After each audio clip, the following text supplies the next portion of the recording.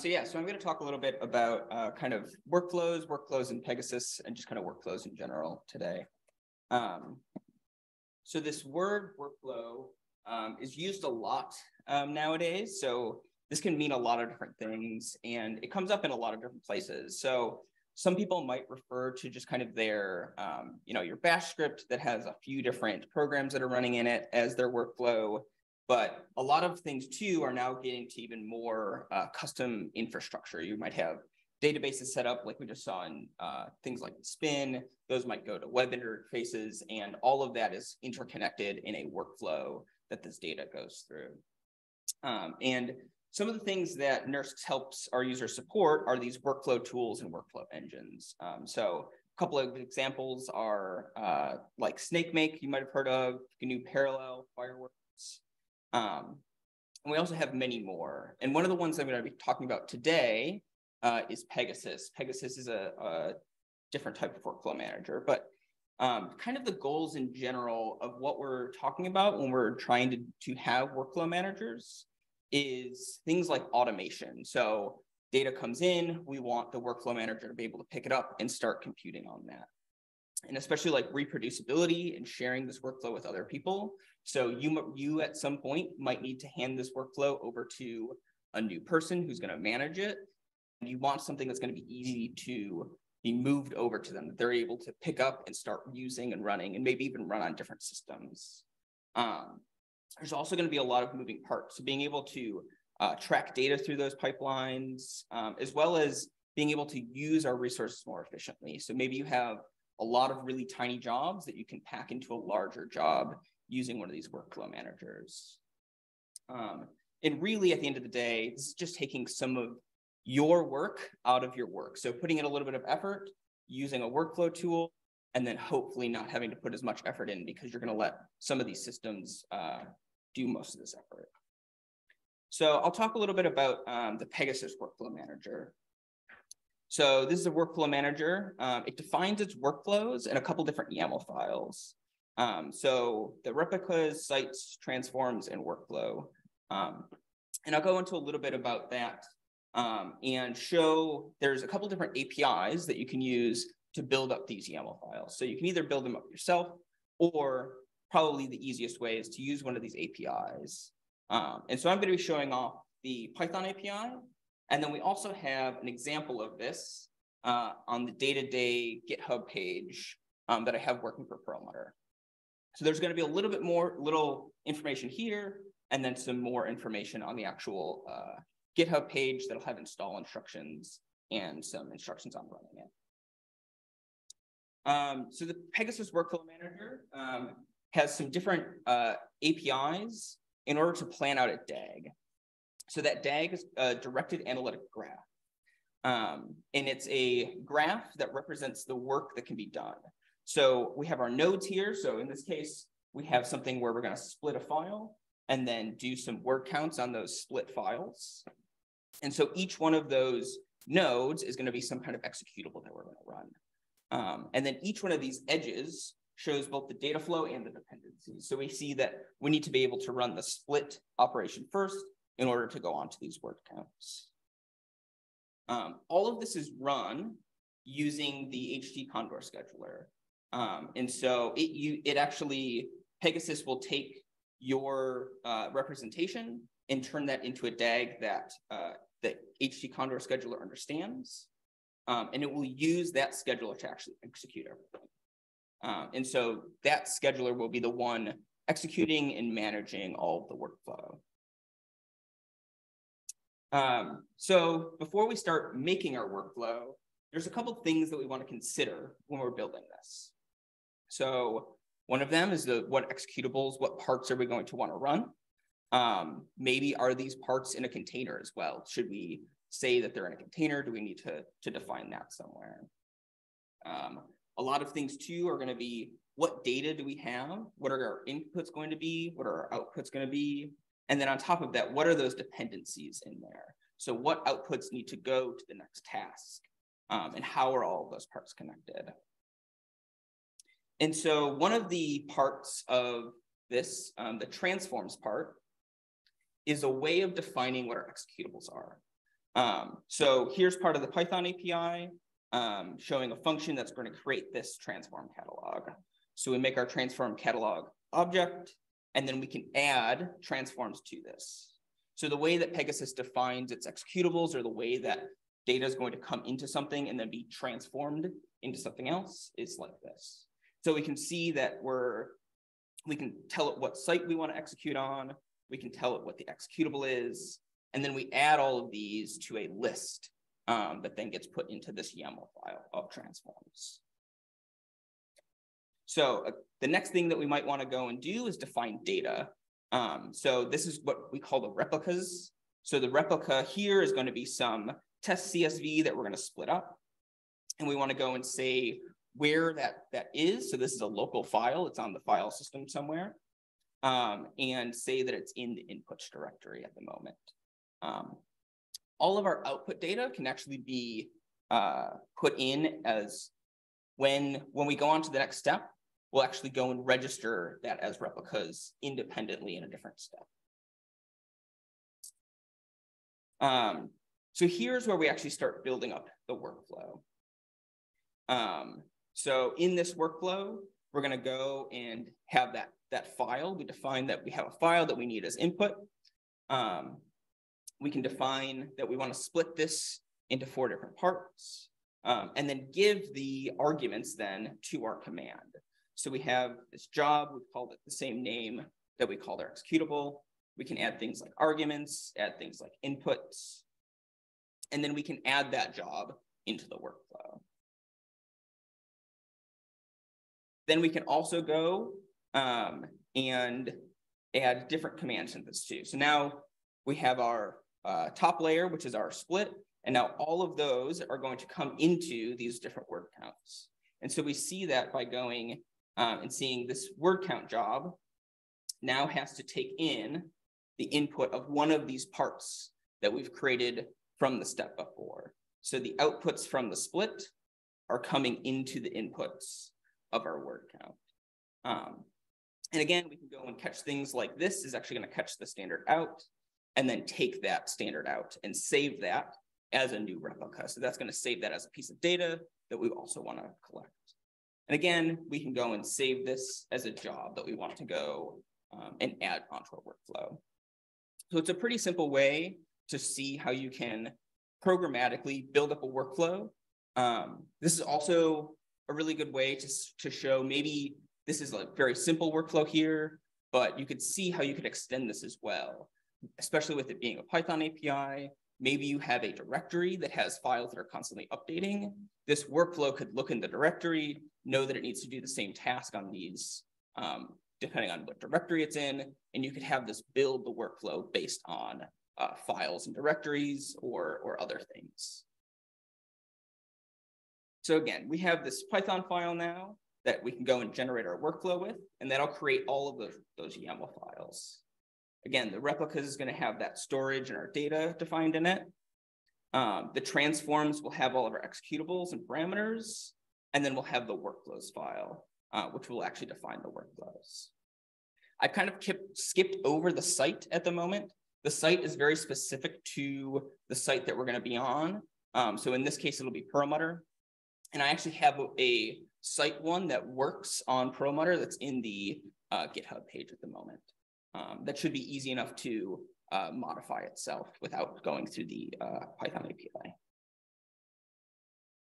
So I talked a little bit about Condor. So Condor is a different scheduler than Slurm. And so we're going to actually have to set that up in order to use this system. And the way that we're going to set that up is by using scrontab to do a long-running workflow job. So this is a new feature that's part of Perlmutter to enable some long-running workflow jobs. And so we'll actually go and set up the scheduler before we start any of our jobs. And so the scheduler is actually built to do a lot of high throughput workloads. So the idea is that you have lots of really small jobs that can go through pretty quickly that might bog down a system like Slurm. And a lot of times these are going to be jobs that have less than a node worth of compute power that they need. So you're able to go and pack a lot more jobs onto a single node And then this scheduler understands a little bit better how to pack those jobs efficiently onto those nodes. And so, yeah, we're going to use this to go and run Pegasus, and Pegasus will use this to run the workflows. So down at the bottom here is just a example of starting up and running a scron tab on Perlmutter. So this will go and run, it says every 10 minutes, but really what happens is that it will just start every 10 minutes, but scron tab is smart enough that once one of these jobs is running, it won't run until that job has finished because it's using Slurm in the back end to manage that. So this will just start up 10 minutes, and then I have this running for 30 days in the workflow QoS. So it finishes what it's doing, it'll end, and then it'll start again 10 minutes later? Yeah. So for this one, it's 30 days. So every 30 days it would stop and then start up in 10 minutes. So essentially infinitely running. But yes, you could set up different. Oh, yeah, so you could set up different scron tabs depending on what you want to do.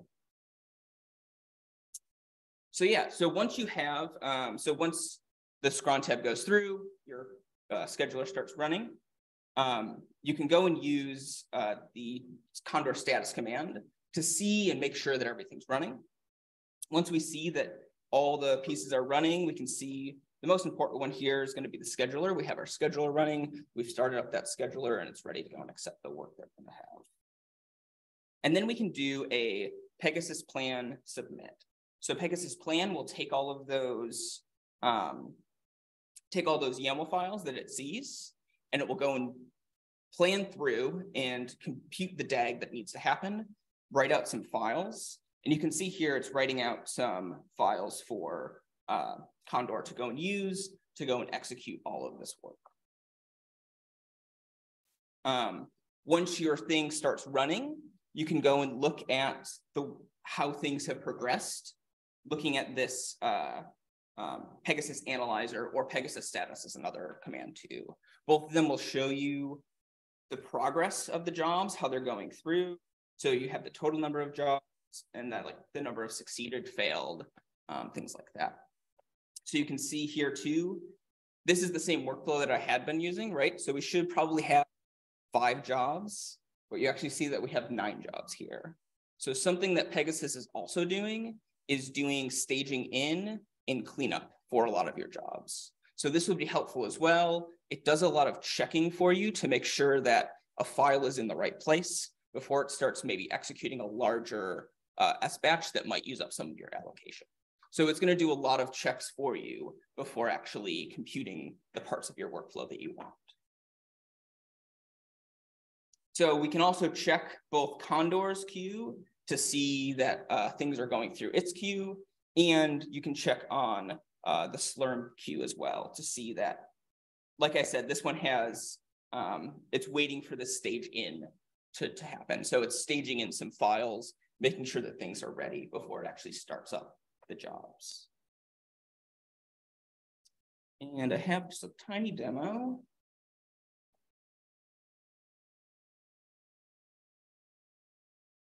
See, does that work? Great. So yeah, this was right after I had submitted. You can see that it has this split that's going to run and go through. So something I didn't say as well, Pegasus actually can go and submit jobs to the Slurm scheduler for you. So there's a few things in the site configuration that tell Pegasus how it should go and make an SBatch command for one of the jobs. And you can actually specify for each one of your transforms of what you want to happen for that transform. So that includes being able to add special parameters for how much memory, how much CPU, even how many nodes you might want if it's an MPI job. And so just let this go. I'll skip ahead a bit because I can move this part here. So it takes a little while. It's going, Condor is going through and making sure that everything's correct and ready. And then you can see here, it's now submitted all of these word count jobs, just waiting on Slurm to go through. And you can also see that this cleanup job is also in the queue as well. So once these other jobs go through, it will clean up directories and make sure that everything is ready.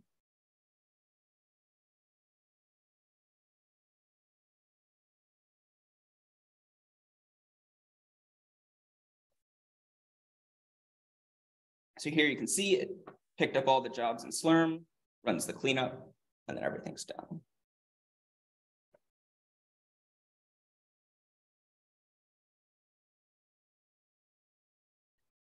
So again, this is just an example of one of the workflow tools that we can use in order to help to go and make sure that your work is getting done, to make sure that everything's going through properly. So it's just one of many workflow tools, and we have lots more workflow tools on the docs, on docs.nurse.gov. So please take advantage of those docs to figure out maybe what workflow tool might work for you, what workflow tool might not. And there are always going to be advantages and disadvantages of each of these workflow tools. So it might be good to read up on which one might fit your needs the best. So I think that's it. So any questions? Yeah, I was just curious, you were talking about the different workflows. What's the kind of the main reasons why Pegasus? Is it like if you have a pre-existing setup, it works really nicely, or is it like, oh, it's just really good for long jobs? And yeah, so I think for Pegasus, one of the advantages is that a lot of people might have a Pegasus workflow already ready. And so this is a way that those people can also just start using this. But again, too, I think that one of the advantages as well is that because you can specify types of jobs that you want, you can have a mix between smaller jobs that need to fit that can fit onto one node, plus then maybe an MPI job that comes after that. So now you can have some staging in, a lot of small jobs, and then goes on to MPI jobs, and then maybe some stage out jobs. So it can kind of handle the work between the two of those. So we have a question from Stephen Bailey. You maybe already started to answer this, but I wanted to ask about how well it played with MPI, and in particular, different jobs needing different levels of parallelism, and how is Pegasus a good tool for specifying that, or is that just not the thing it does? Yeah, so on the back end, what it's going to do is it's just going to write an SBatch script for you for the parts that need MPI. So really, Pegasus is just going to go and figure out what steps need to go in what places, and also figure out what jobs need to go where in those places. And then it will just submit those jobs via SBatch. So it should be the same performance, the same way as it would be with your regular job, but now it'll just be handled by the workflow manager. If it's not getting too much in the weeds, could you show one of those YAML files and show where you would specify that, you know, this thing needs 10 nodes and this other one needs 1 node? Or if that's too much in the weeds, we can follow up later. You can go to the site and I'll just show you kind of in general what the site config looks like.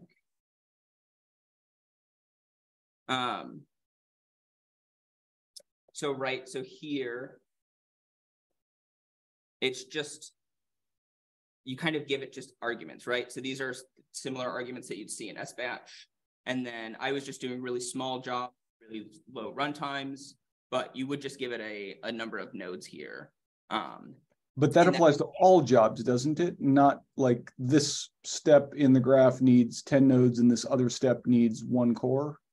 Sure. So what I would do if I was doing that is I would make, in my sites configuration, I would make a like small job and a big job, or like, okay. And you can say this one needs to go to this site, like my MPI now needs to go to my one that has multiple nodes with it, and then my stage in might only need a shared node for a minute or two. So that would be the way I think that you would handle kind of these